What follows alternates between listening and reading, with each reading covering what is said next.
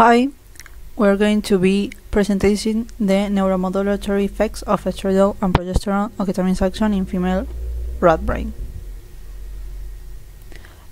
Ketamine is an anesthetic that induces psychotic episodes in humans when abused. In this project, we use it in rats using prolonged intraperitoneal ketamine that leads to psychotomimetic behaviors and central nervous system changes.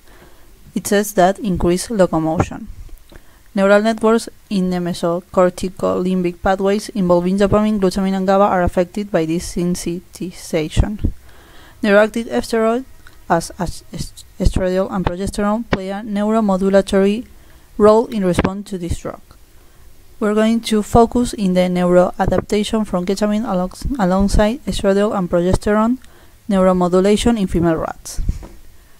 The purpose of this work is to study ketamine-induced neuroadaptation and the neuromodulatory effects of estradiol and progesterone in female rats. For this, we're going to use ovariectomized OVX female Sprague-Dawley rats, drugs like ketamine, estradiol, and progesterone, and the groups are going to be 8. We're going to categorize this between OVX and non-OVX, and both groups are going to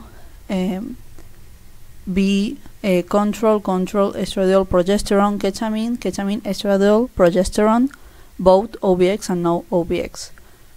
Then we're going to do behavioral tests in open field, and the video data is going to be processed using the EthoWatcher software. So we're going to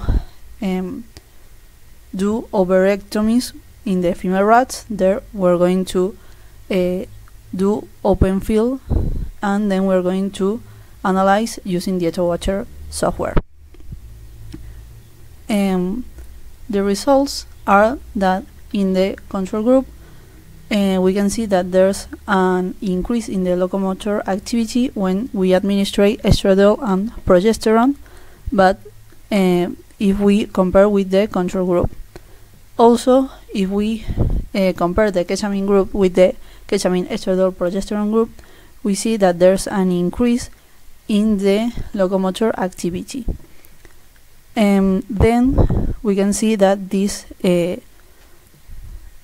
is this way also in the OVX group.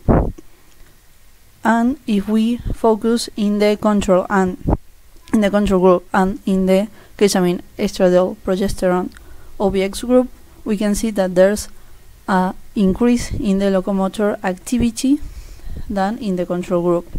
Also, if we compare the OVX and no OVX group, we can see that there's an increase when we realize this surgery. Now we can see the results using the EthoWatcher software. We can see in the control groups that there's a tendency of the rat to be in the corners of the open field, and in the control estradiol and progesterone group we can see that there's an increase in the locomotor activity, but the rat tends to be in the corner also. Finally, in the ketamine group we see that there's no inhibition in the movement, so they tend to move along all the open field box. So in conclusion, we can see that if we use the estradiol and progesterone supplementation, there's an analysis that potentiates this effect. Also, we can see that this mechanism involves both genomic and non-genomic pathways, and this suggests positive neuroadaptive plasticity in response to ketamine-induced neural changes.